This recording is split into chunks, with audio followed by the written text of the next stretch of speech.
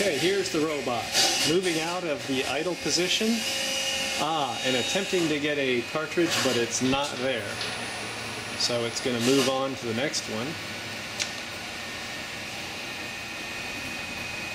With a few little clearance issues we've got to get ironed out, so we've got alternate cartridges in. Okay, so first, this is an empty, and it's going to put it in the holding pin, and this indicates a full cartridge over here. So empty, and then imagine this is a full one.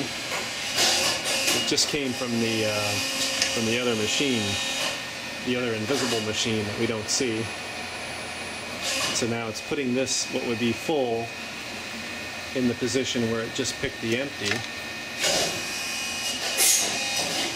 And now we're going to move over to our temporary holding pin, which is this location right here, and take the holding pin empty, and now we're going to hand it back to the machine.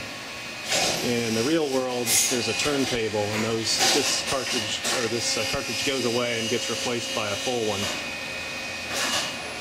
And now the machine's completed its cycle. It's at the resting position, and now it'll go ahead and we're pretending like a new one has been placed here already, so now it's going to repeat the process.